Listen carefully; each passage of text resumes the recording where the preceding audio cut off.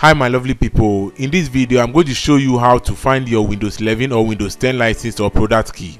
There may be a time when you might need your Windows license key to either reinstall your Windows operating system or to reactivate your Windows.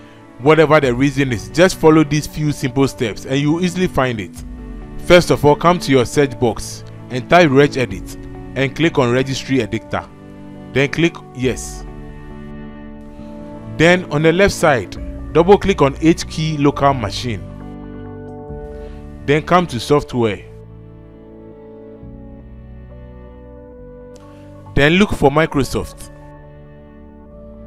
Then again scroll down and look for Windows NT.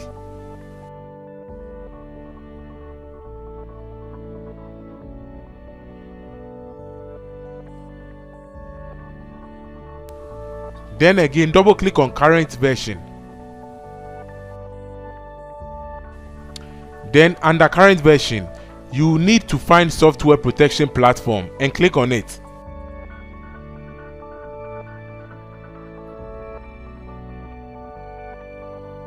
From there on the right side, you will find BackupProductKeyDefault. And on the right side of it, you will find your product or license key. So that's all about how to find your Windows 10 or Windows 11 product or license key. If you got value from this tutorial, please click on the like button and subscribe for more amazing videos. Thank you for watching, have a blessed day, and I will see you in the next video.